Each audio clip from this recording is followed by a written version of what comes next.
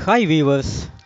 அரசு தொலைக்காட்சியான தூர்தர்ஷனில் புகழ்பெற்ற செய்தி வாசிப்பாளராக இருந்தவர் ஃபாத்திமா பாபு.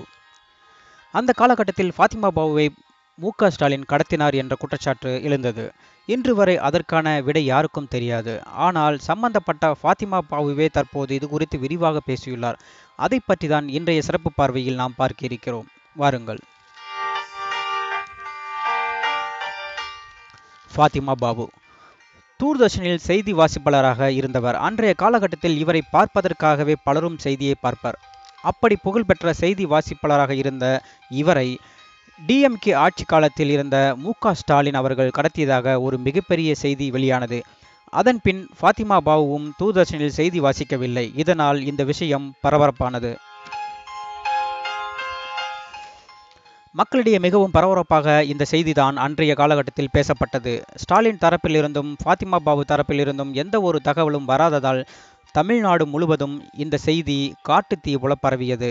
இதனால் ஸ்டாலின் ஃபாத்திமா பாபுவை கடத்தி பல தொல்லைகளை கொடுத்ததாகவும், வெளியே சொன்னால் தனக்கு பிரச்சனை வரும் என்றும் ஃபாத்திமா பாபு வெளியே சொல்லாமல் மறைத்துவிட்டதாகவும் மக்களிடையே ஒரு கருத்தும் நிலவியது. தற்போது கூட பலரும் சமூக வலைத்தளங்களில் ஸ்டாலின் ஃபாத்திமா பாபு விவகாரத்தை பற்றி இதே மாதிரி தான் தகவலை ஷேர் செய்கின்றனர். அதன் பின் இவர் ஜெயலலிதா ஆட்சி காலத்தில் ஜெயா டிவியில் சேர்ந்து செய்தி வாசிப்பாளராக மறுபடியும் தனது பணியை தொடர்ந்தார். இதனால் மக்களிடையே இது உண்மைதான் என்று நம்பினர்.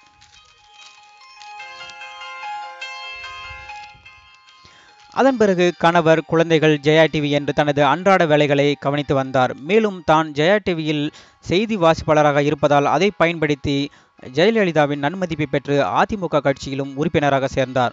தற்போது வரை அவர் கட்சியில் நீடிக்கிறார் என்பது குறிப்பிடத்தக்கது.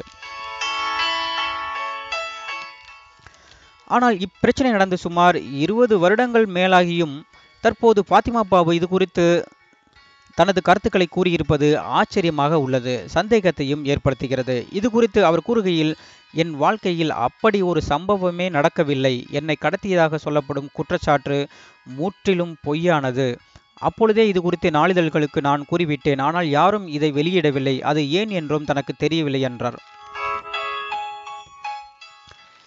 மேலும் நான் அவ்வப்போது தூர்தர்ஷனில் சித்திரப்பாவை என்ற தொடரில் நடித்துக்கொண்டு இருந்ததால் எனக்கு செய்தி வாசிக்கும் பணி கொடுக்கவில்லை.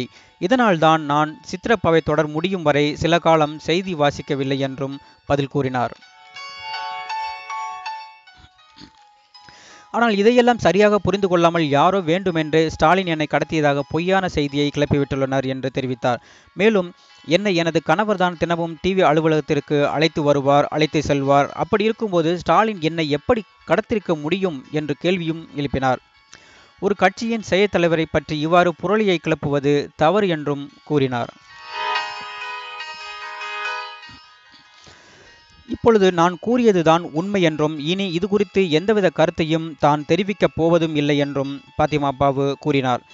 இதனை கேட்ட சிலர் ஃபாத்திமா பாபு ஏடிஎம்கே கட்சியிலிருந்து விலகி விரைவில் டிஎம்கே கட்சியில் சேர இருப்பதாக கூறுகின்றனர். இது எப்படியோ பல வருடங்களாக உலவி வந்த ஒரு பிரச்சனைக்கு தற்போது பதில் கிடைத்துள்ளது.